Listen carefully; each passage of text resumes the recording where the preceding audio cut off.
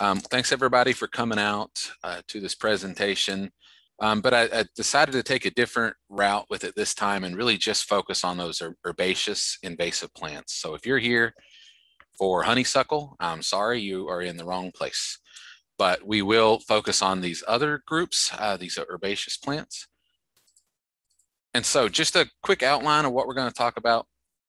I will very briefly talk about why we need to manage invasive plants. And then really just hit the topics, general management principles, particularly within herbaceous species, talk about why invasive plants impact forest management, management strategies when we're dealing with these plants, some of the techniques that we use, and then the heart of the talk really is this ID and control of different herbaceous invasive species. There's a lot of them in Illinois, so we're not going to be able to cover all of them. So we'll hit the highlights of some of those. One thing that I'm not going to do just for time constraints is really do a lot of the background information about what an invasive species is, why we're worried about them, their ecology.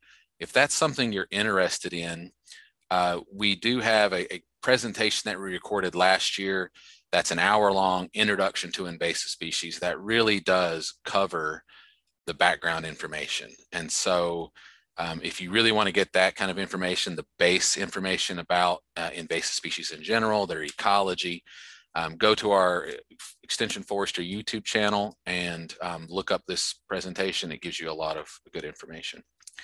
I will promise you all that I will finish with plenty of time for questions today. So that's another reason I'm only covering a few species. I want to have time to address the species that you want to talk about in the Q&A thing at the end. Alrighty, so why do we manage invasive plants?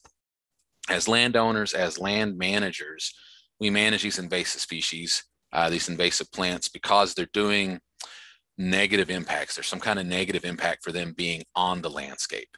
And we've seen, the research has found, and people have seen that invasive plants can be detrimental to our native plants, our natural communities here in Illinois. They can reduce native species diversity, reduce wildlife habitat, interrupt important ecosystem functions and processes, impede and restrict the use of your land, what you can do, how you manage your land, access to it. You can decrease productivity, and we've seen that with some species, even with timber productivity, and just increase the cost that it takes to manage and keep your land healthy. So all these reasons together are just some of the reasons why we want to manage invasive plants. We want to reduce those negative impacts. And this is kind of summed up, and I use this quote a lot. This is from the old Global Invasive Species Initiative website from the Nature Conservancy. And I like the quote, so I stick it in every time I'm talking about invasive species. And they say simply, we control invasive species because they are harming the native plants and animals we care so much about protecting. That to me sums it up perfectly. There's negative impacts from these invasives, and we want to reduce or get rid of those negative impacts. Just a side note, that top part of that picture there is bluebells blooming right now at the Dixon Springs Ag Center here in Pope County. I took that picture just a couple days ago, and it's a wonderful time to be out in the woods. Alrighty. So getting into management, when you're wanting to manage invasive species, any invasive plant, really your goal should be to prevent, reduce, or eliminate those negative impacts. Again, that's the reason we're managing these species, is because they're negatively impacting the landscape. So when we manage things, it's not necessarily just to kill them. We're managing them with the goal of preventing, reducing, or eliminating those negative impacts. We can do that in multiple ways. And so management isn't just killing plants. That's part of it, controlling these established infestations, preventing the introduction or spread of new infestations, and promoting desirable species and getting healthy ecosystems that are able to resist invasion. I noticed a couple grammatical errors there, sorry. But all of these things together is a more holistic look at management of invasive plants. It's not just controlling infestations together, right? So we got to look at it. The overall goal is getting a healthy ecosystem with native species so we don't incur those negative impacts from invasive species. So just in general, some general management principles when you're dealing with invasive species. So the first is marking and survey. And so when you're finding invasive species, particularly new ones or infestations that are not yet very widespread, it's very, very helpful to mark those infestations in the field or on a map. That allows you to come back and find those infestations. If you're able to kind of get some data on the size of them or estimations, it can show you progress in terms of, are you reducing those infestations over time? You can prevent missing one. You can re-find them in the field. There's a lot of reasons to do that. And then also some kind of systematic survey can be very helpful in the sense that walking your land in a systematic way, looking for new invasive species, focusing those surveys sometimes on areas where there's a lot of disturbance or high traffic or edge habitats where we know invasives like first. That just helps allow you to find these things early. I like to carry just a roll of flagging or some pin flags with me when I'm walking around. And that way, if I find a little stand of garlic mustard or some invasive species, put a flag right there, stick some pins in the ground, something like that, so you can find it easier again. The other thing is there's a lot of apps out there that you can keep on your phone that'll help you mark things in your land. Onyx does that. Avenza is a great one. EdMaps is an app that's specific to invasive species. And there's others out there as well. Even Google Maps, you can put dots on there and keep them. So just another way of tracking things on your land that helps you follow up and helps you understand and plan your management. Very, very important. The next general management principle is this idea of spread prevention. So what you don't want to do is you're controlling these invasive species. You don't want to then drag their seeds or their rhizomes all over your land and create new infestations. So cleaning equipment, monitoring disturbed areas, monitoring areas that have had off-site materials like soil or gravel, mulch, anything like that brought onto your land, because that's where those seeds may pop up at first. And we've all seen bush hogs like the one up top. All that trash on the top of the bush hog is probably full of seeds. So taking a few minutes to hose it off or blow it off with an air compressor, something like that when you go out of an area that has invasive species and before you move into a new area. Just as simple steps that you can do to reduce how much these things get spread around. Washing shoes, cleaning shoes is another good way, brushing clothes or birds off of clothes or pets. Just little things like that really can kind of have long-lasting impacts. So spread prevention is very important. It's very cheap in terms of a cheap way to do control instead of trying to actually wait until the infestations are there. In terms of, this kind of goes along with that, but in terms of control, a general management principle is control these infestations before they are widespread and well established. If you have teasel in your open areas, you don't want to wait until it looks like this picture before you start controlling it, because it's going to be harder. You'll have a more developed seed bank, and it's going to cost a lot more and take a lot more longer time to control those than if you jump on it early before they're really well established, when you find those first few teasel plants out there. This goes right along with marking and survey too. Being able to know when a new infestation shows up allows you to control them early before they become a big problem. And then restoration, another good general management principle. I see a lot of people that the only thing they do is kill the invasive plants and then walk away. The problem is many times the thing that comes back is other invasive species. So taking steps, other steps too, to encourage native species and encourage ecosystem development is going to help as you control invasive species as well, because it allows for native species to come back, promotes the native species, which can then occupy that space and hopefully help resist some of those new invasions coming in. And depending on your land, that could be supplemental planting of natives, adding them in there, adding some kind of cover, non-invasive cover crop in there to hold its place and kind of keep the invasives out, managing ecosystems through prescribed fire, through thinning. There's a lot of ways. But what you're trying to do is promote a healthy, vigorous native ecosystem which is going to help keep those invasive species out. That's an important principle in overall management. If all you're doing is killing invasives and walking away, you're probably just going to get invasive species back. So I just wanted to throw this picture in here. When we talked about spread prevention, I had to sneak a couple pictures of my kids. They're a lot taller now, so these pictures are a little old. But if you happen to be a land manager or a site steward or something, a volunteer steward at an area, these little boot brush signs are, I think they're fantastic for a couple reasons. One of the main reasons is they're great on-site educational tools for people to see and understand that you're concerned about invasive species. They're out there already walking your land in a trailhead or something like that. They can get a quick little bit of information about invasives and then an action they can do to help, such as brushing the seeds off of their boots. The other reason I think they're useful is they actually do get rid of some seeds on there.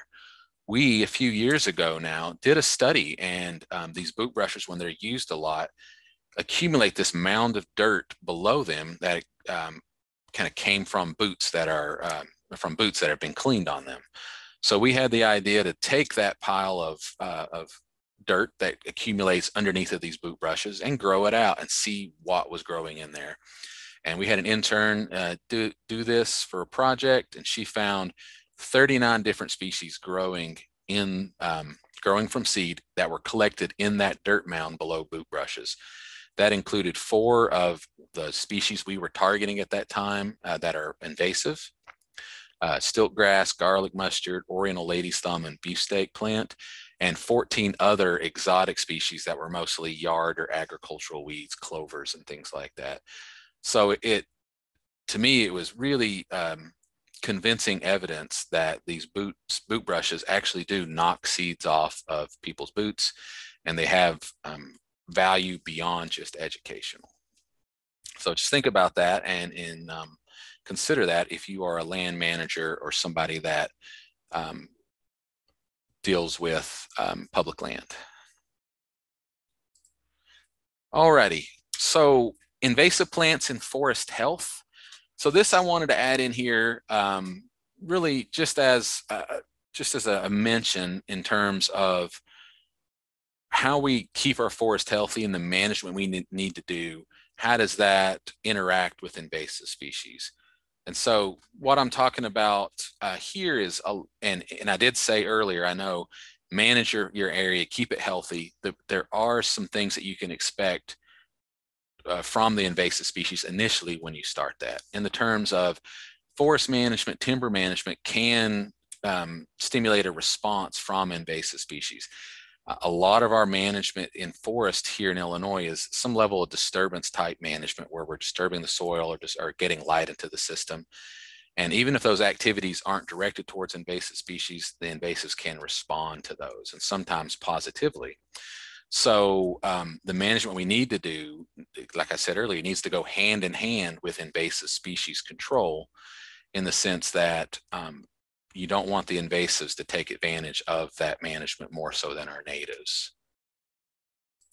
And so, for example, we're talking about oak regeneration, and we want to get oaks, young oaks, back onto the landscape at a higher level than they are now. That often means thinning some other species out. And here's a young oak here next to a maple that was cut. But the issue, of course, is that light, that disturbance that allows the oak to grow may allow invasive species to grow at the same time. So understanding that that could be an option, and then controlling those invasives and taking steps to do that in either before or in concert with your forest management will help you prevent these explosions of invasive species and help you get your native species back while tamping down that response from invasive species. And if this is something you're interested in learning more about, a few years ago, we put together a document that really tries to summarize how we think different invasive species respond to forest management or silvicultural practices. This was written with a focus in the South. This was when I used to work for Georgia, but it applies up here as well to similar management types, similar forest types, as well as a lot of the same invasive species. This is available on our Extension Forestry website. A PDF of it is, if you're interested, and it has some good information about seed bank viability for different invasives, response to disturbance, response to fire. So if you're a forest manager, this is a good way of getting that more information and understanding how those different invasive species may respond. And since we're on the topic of resources, I'll cover a couple other resources that may be helpful when you're managing invasive plants. This is our publication we did a couple years ago, The Management of Invasive Plants and Pests of Illinois. We published this in partnership with the Morton Arboretum. And so this covers 42 different invasive species that are found in Illinois, as well as some forest pests, some insects. It gives control information, management information, and then we also have this nifty phenology calendar that we built based on data that was collected by citizen scientists across Illinois a few years ago. And the idea behind this phenology calendar is it shows you the development and the timing of those plants and how they differ depending on whether you're in northern, central, or southern Illinois. It just kind of helps you target your management activities. So a great resource. You can actually pick these up, printed versions of these at most of our extension offices across the state, but you can get the PDF on our website there. Another good resource that focuses on these forest invasive species, and since this is a forestry webinar that's very relevant, is the Field Guide to the Identification of Invasive Plants in the Southern Forest by Jim Miller and others. It's a few years old now, but it covers really, really good information and great pictures on identifying these invasives. Many of these occur in Illinois as well. There is a companion guide called the Management Guide for those same invasive species, but it gives good management information. It's available online. It's also available as an app, so you can keep it on your phone. Just another good resource out there.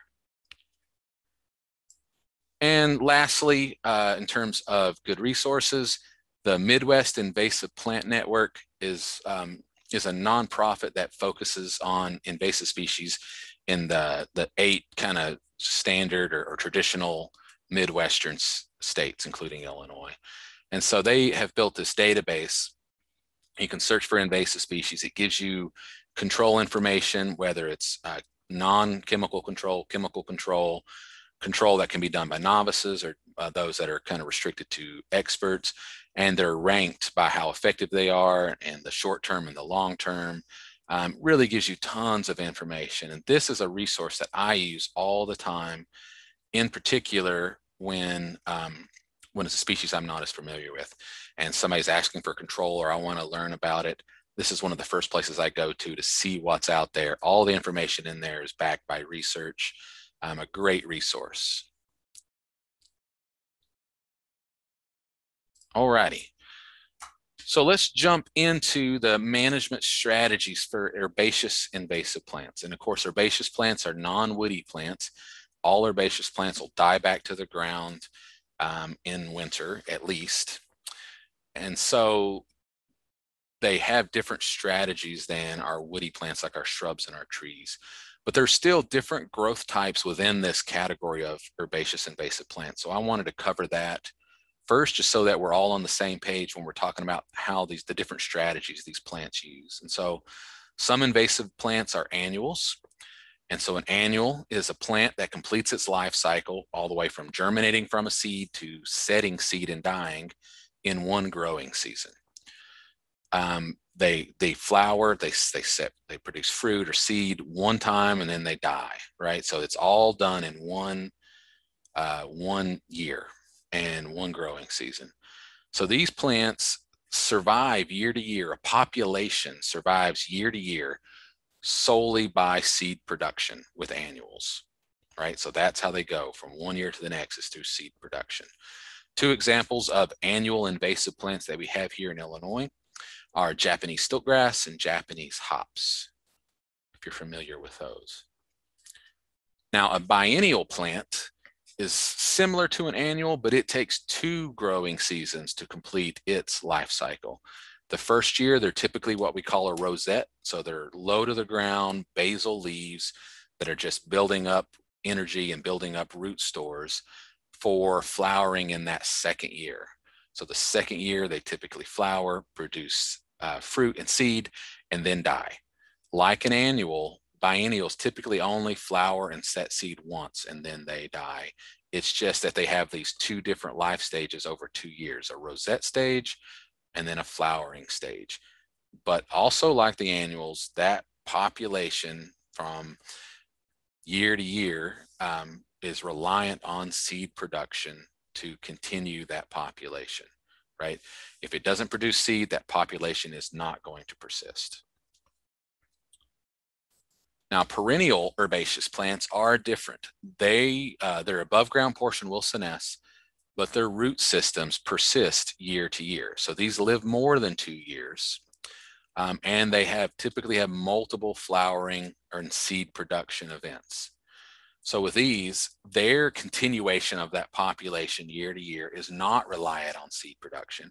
And in fact, they can take many years off from seed production and rely on just plants living through their root systems or spreading through rhizomes or some other means. And in fact, there's several perennial herbaceous invasive plants that basically never set seed. They only spread through asexual means or something like that. So examples of perennial invasive plants would be purple loosestrife, Sericea lespedeza, reed canary grass. So these, again, aren't reliant on seed production year to year to continue those populations. So understanding the life history or the growth type of these invasive plants can help you understand how you need to address them in terms through management.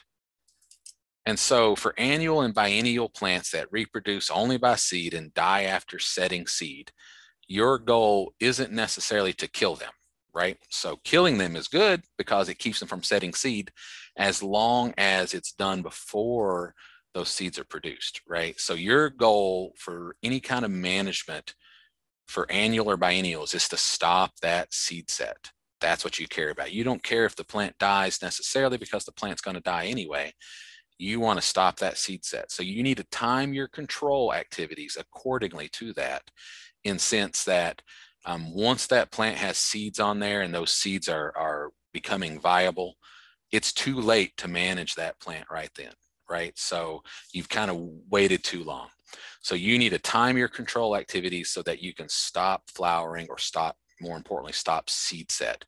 That's what you need to think about when you're doing an annual or a biennial plant. For perennial plants, that's not necessarily the case. It'd be nice to prevent seed set, but your ultimate goal, since these have root systems that live year to year, your ultimate goal is to kill that root system of those plants.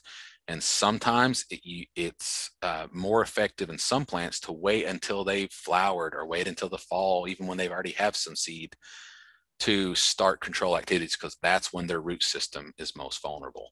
That's your ultimate goal for perennial plants. You'd like to prevent seed if you can, but ultimately you're trying to kill those root systems. So it is somewhat of a fundamental difference depending on how those plants grow in terms of how you want to time and decide on what to do management wise.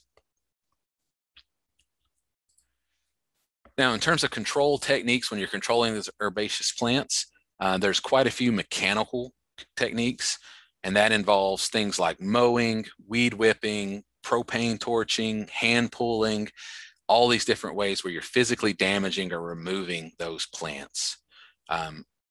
And that's another good example to show another one of my kids.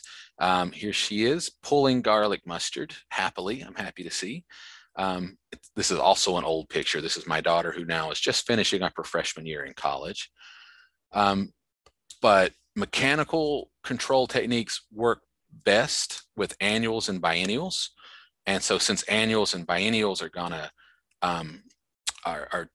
set seed and then die, they often don't have really, really well-developed root systems. They often pull up easily. You can cut them down or mow them before they set seed, and oftentimes frost, particularly for annuals, frost will kill them. But you need to do that again before seed production or before the seeds are dry and viable and falling off. Something like garlic mustard, if it has seed on it, as long as the seed pods aren't opening up, you can pull them and bag them and get them out of there.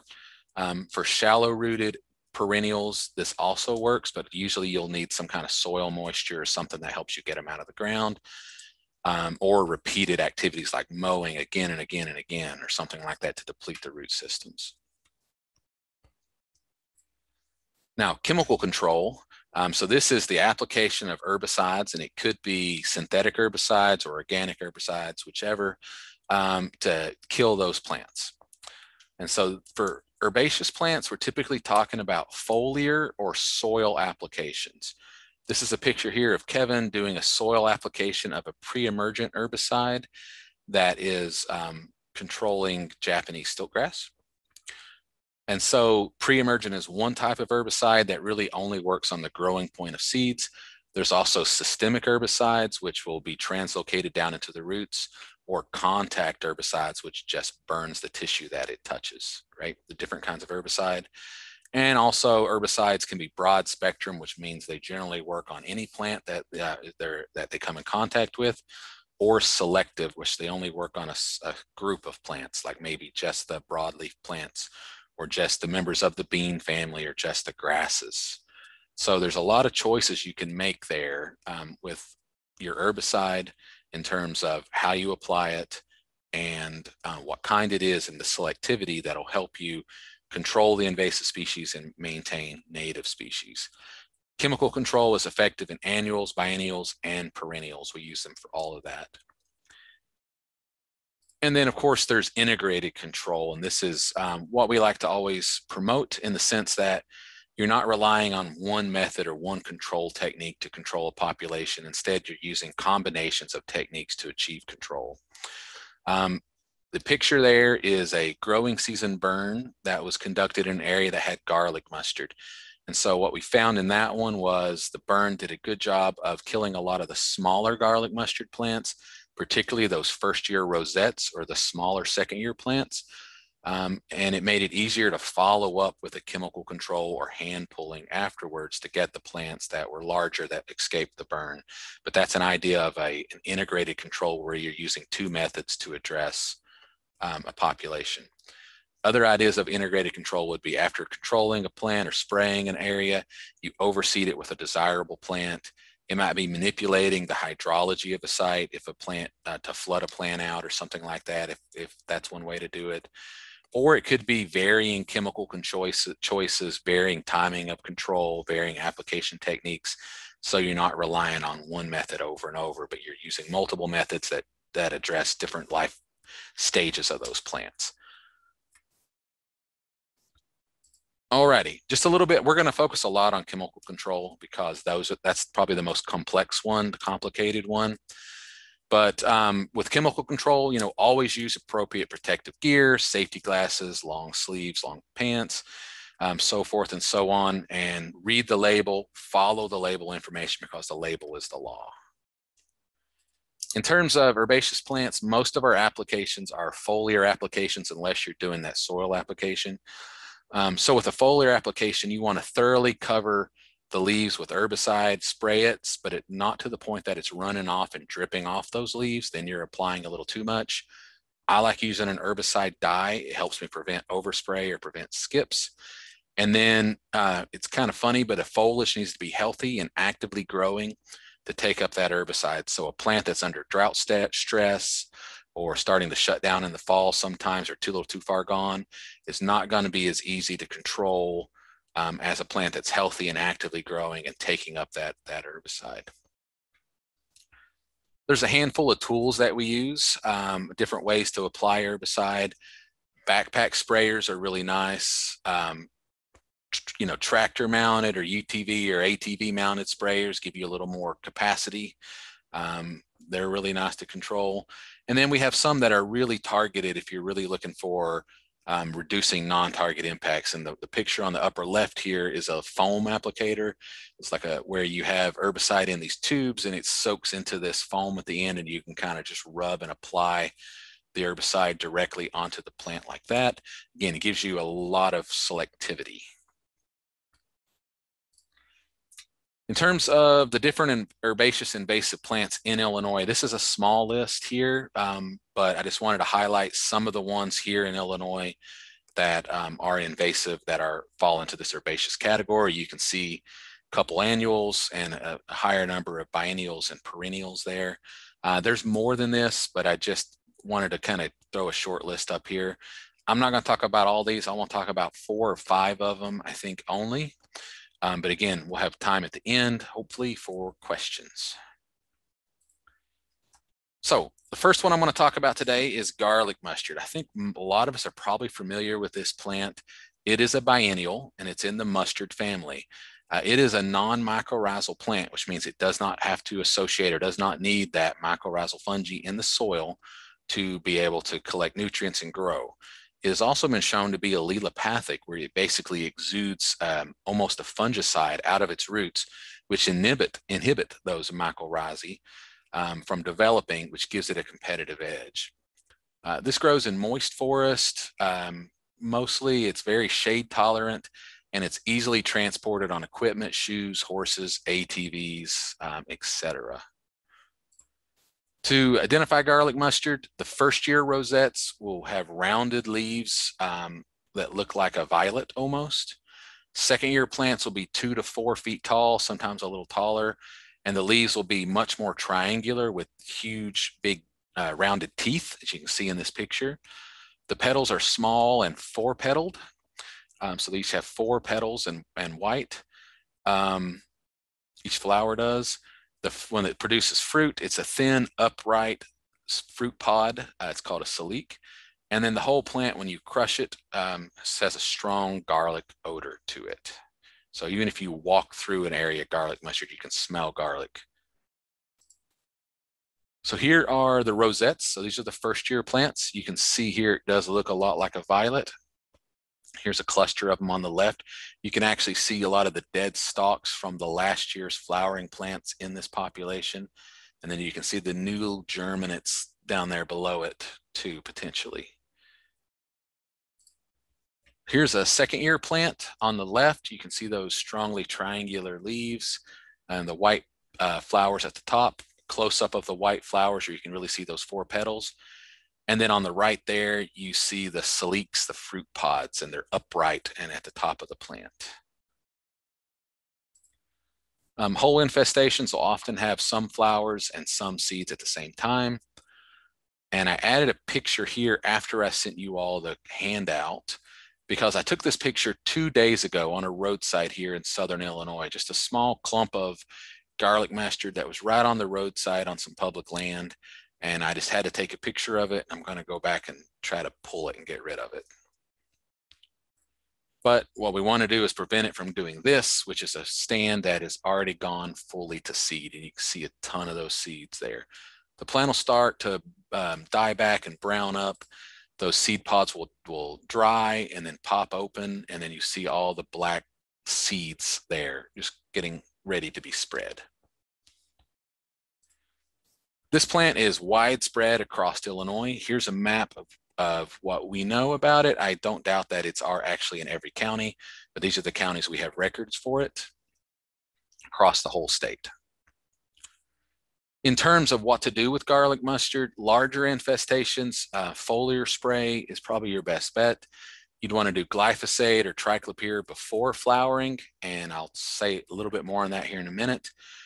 Or hand pull it and bag it either before or after flowering if you want to do a non-chemical control. Small infestations, torching it, hand pulling it, or spot spraying it works really well. We've had good luck, and there seems to be a lot of people using these late fall applications to the rosettes. That seems to be a way of giving you some selectivity, because a lot of other plants are senesced and down at that time. So if you do a fall application with glyphosate, it'll control the garlic mustard when not a lot else is green out there, so you're not impacting other things. It's important to clean your shoes after you work in garlic mustard to prevent seed transport.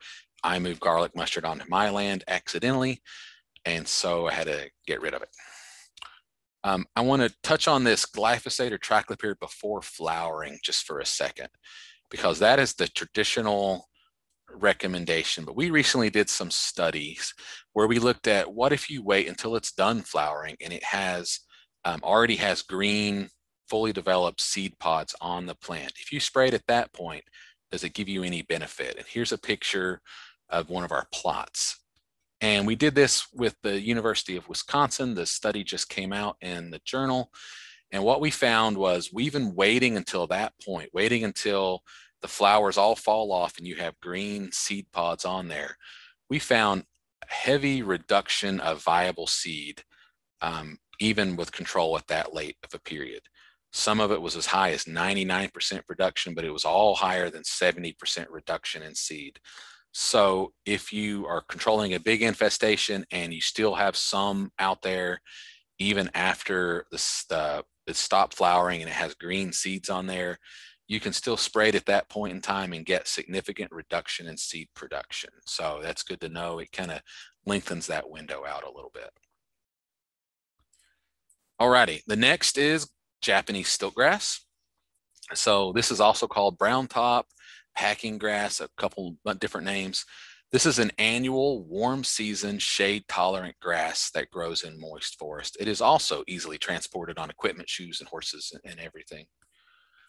This is a weak rooted annual and it pulls up easily. And that's actually an identification characteristic because a lot of other grasses that you may find in the forest in Illinois that has short, wide blades, leaves, are mostly perennials that will not pull up easily.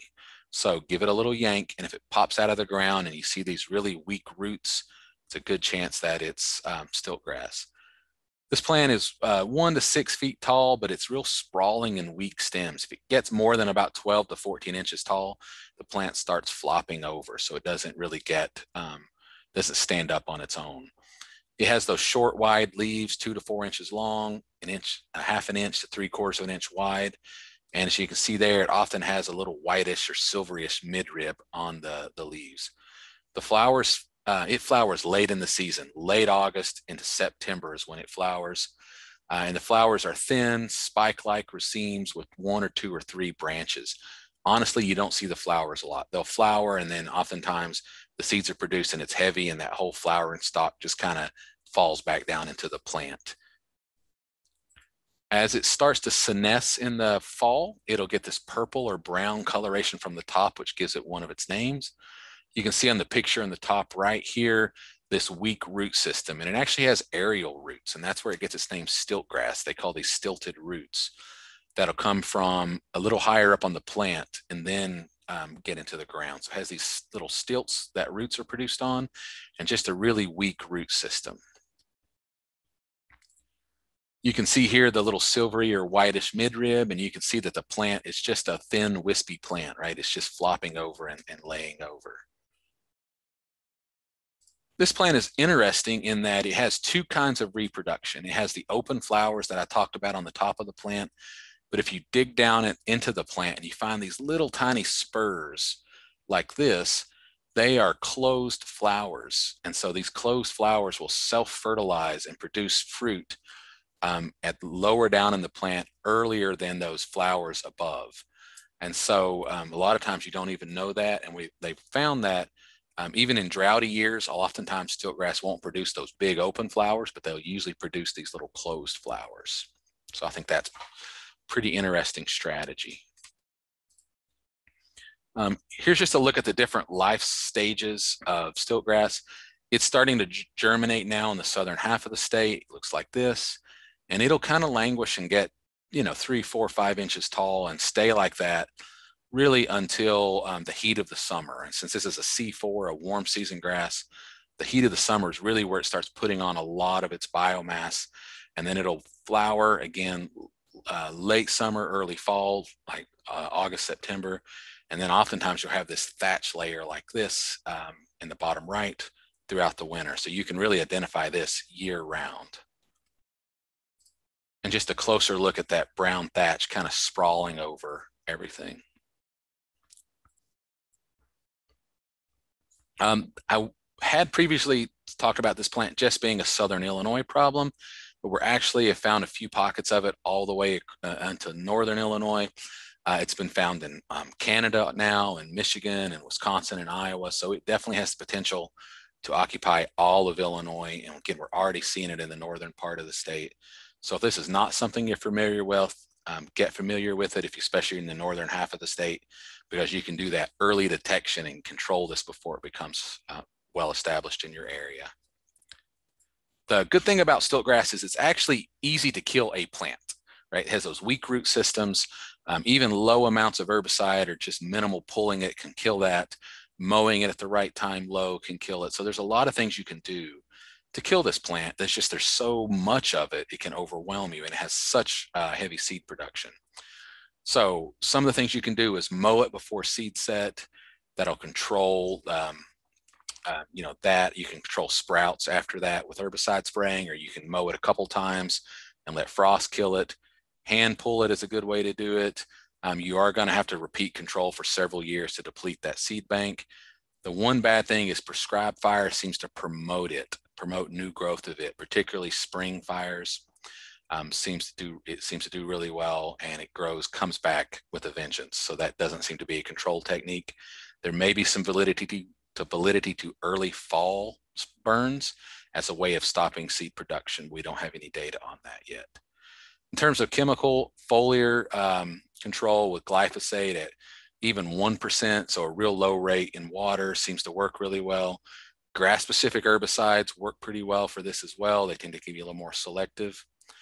And then we recently did a study looking at pre-emergent herbicides on this, and this is just a graph from that study.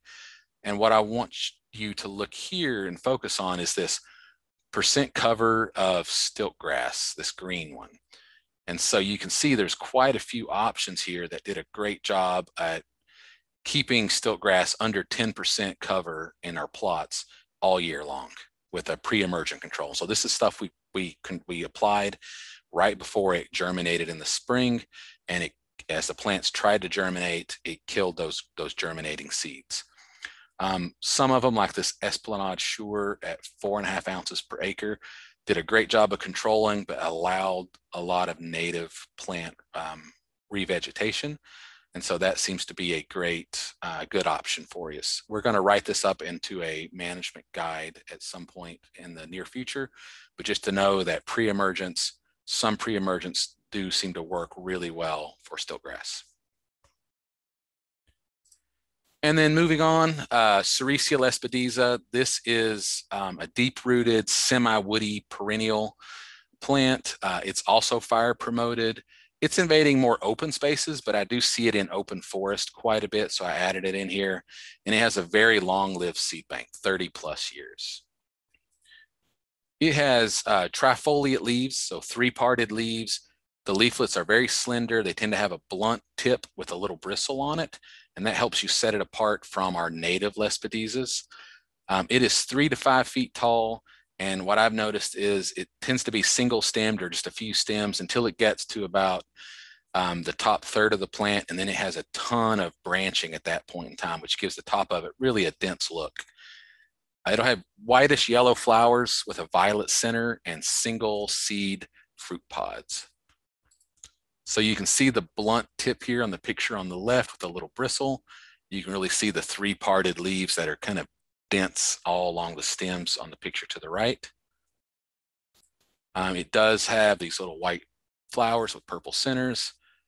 And then you can see here on the picture on the left that this plant's already senesced, but you can see that real abundant branching at the top of the plant that really stands out to me. And the picture on the right has these single seed pods. And this plant is across all of Illinois as well. So I'm sure it's even farther widespread than what this map shows, but a big issue across the state. This one is a tough one to control, I'll be honest. A lot of herbicides don't work well for it. It has a very, very well-developed root system. The best methods we have found in terms of foliar would be triclopyr or triclopyr plus fluoxapyr as a foliar spray, and you would apply that kind of early summer through early fall, but the best time would be right as it starts to flower, or you can mow it and then let it grow up and control those regrowths and do that. Also, repeated mowing seems to work, or growing season burns in concert with herbicides seems to work as well. But it's one that's guaranteed to take repeated treatments because it has a big seed bank and it's just hard to deplete those root systems. The next one I wanted to talk about is Japanese chaff flower. So chaff flower is one that's really only in Southern Illinois, but it's one that I'm worried about. It was actually recently found in Canada, so I know it has the ability to be across the whole state. So I wanted to add it here. It is in the amaranth family. It's an herbaceous perennial that can get fairly tall. I've seen it up to about 8 feet. It's usually 3 to 4 feet tall. And it's a habitat generalist. I've seen it all across from the driest areas to the wettest areas. It doesn't like it super, super flooded, but everywhere else it seems to do well. And it has seeds that are easily dispersed with water or animals. How to identify it? It has opposite leaves with arching veins that I always say kind of looks like a dogwood leaf. The nodes are enlarged and reddish on the plant. And the flower is this little bottle brush spike flower that is short at the start, like you see in this picture. But as the seeds develop, it really elongates and gets very, very long as the plant matures into fruit. When the fruits are formed, they lie flat across against the stem and have these 2 little barbs that look like bull horns off of them, like you see in the picture in the bottom right. And so here's 3 shots showing the flowers at different lengths. They start really small, but you can see as they produce fruit on the lower parts of the flowers, the stems elongate until you get these really long stems with a few flowers on top and nothing but seed there. You can see the node, the reddish enlarged node on the right, and then the fruit on the left with those little bullhorns. And then a whole infestation that's a little later in the year just looks like this. Just a dense growing plant. It seems to be such an aggressive plant, it can push out things like even stilt grass. Again, this plant is really only right now been found in Southern Illinois and extreme Southern Illinois. It was first found in the state along the Ohio River, but it has the potential to move all over the place. And again, it was recently found in Ontario as well. So certainly moving, one to keep an eye out on. One way it moves, this is just a picture here of all these little seeds stuck in a dog's hair or in the coat, the sleeve of my coat, is that people and animals move this thing around very easily too. In terms of controlling chaff flower, hand pulling has seemed to be generally ineffective because the roots break off. If the plants are small or the soil is moist, you can have some effectiveness with hand pulling, but usually it's going to break off right at the ground level and the roots are going to stay in there. We use foliar applications of many different herbicides have seemed to be very effective. So it is nice that it does seem to be easy to kill each individual plant. The key is you want to do that before the fruit are produced. It seems to be most vulnerable at that point. Alrighty, 2 more I have. One is Japanese hops. So that's an annual herbaceous vine that grows in gravel outwashes, sandbars, riparian areas, other disturbed sites across the state. It has a long seed production and a large seed production and a long germination period. So it'll produce a lot of seedlings throughout its growing season. It does tend to scramble over native vegetation, climb into trees, and can restrict light to riparian areas. And these riparian areas may be important for certain wildlife to nest or certain native plants to grow. So it does have a particular damage to some of our rare species. How to identify this? Again, this is a vine. It has palmately lobed opposite leaves. And so you see the leaves have 5 to 7 lobes on it. It almost looks like a Virginia creeper or something like that, or an English ivy. But the big thing is the entire plant is really, really scratchy, rough textured, almost like Velcro. The stems, the petioles, the leaves, everything is just scratchy. And it makes you itch. It is like kind of like Velcro. They do have a pair of downturned bracts at the stem right where the leaf comes in as well. So here you can see 2 leaves coming out. Here's a bunch of leaves growing in this vine as it's kind of just occupying this area. And you can see those, each one has those 5 to 7 lobes on it. We do have a native hops, which typically has 3 lobes. And then you can see here's those pair of downturned bracts on the picture on the left, right where the leaves come in. And you can see all those little barbs, back-facing barbs that make this whole plant scratchy. Just another look at it. Here it is climbing up into a tree, and here's starting to flower right here. So really that annual vine, super scratchy with those palmately lobed leaves will really help you identify hops. It is found across the state. It typically likes the big river systems where you'll see it mostly, but it can be found really anywhere. Controlling it, mowing, pulling, and burning, since it is an annual, can be effective, but because of that long germination window, you're going to need to do repeat treatments. Foliar applications can be effective, glyphosate or triclopyr, but you're going to need aquatic safe versions because this really likes growing next to water. You don't want to do that midsummer before flowering, and even better would be a couple different treatments throughout the growing season.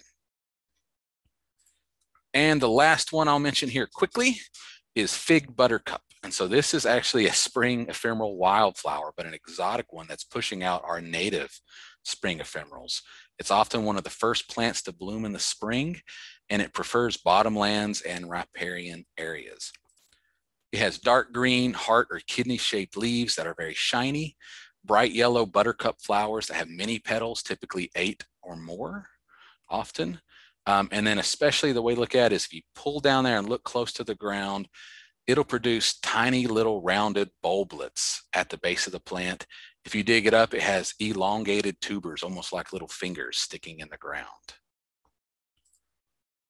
So here you can see the leaves, the kind of rounded heart-shaped or kidney-shaped leaves, and just a non-flowering infestation on the left. And then a big stand of it here, just covering an area. A beautiful plant, I will not deny, but it just has the ability to form these huge carpets that'll exclude any other plant. And then you can see these little elongated tubers as the roots. And then if you look down at the base of the plant, you can see all these little rounded bulblets. And that's really how it spreads, more so by these bulblets than by seed. These will wash downstream and move and break off of this plant and spread and form new infestations. This plant is a northeastern Illinois problem where we have most of it in the state, but it's definitely good to keep an eye out for it anywhere.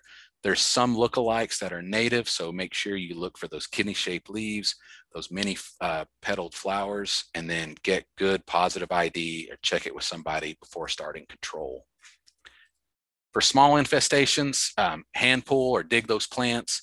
Be sure to remove all those bulblets and tubers, since that's how it persists and spreads. Those are also really great ID characteristics, those bulblets. Foliar applications of glyphosate just before or right at the point of flowering seems to work, but it is a hard plant to kill, and it's going to take repeat treatments. All righty, I know I covered this super quick, but I wanted to cover all those species and still have a little time for questions.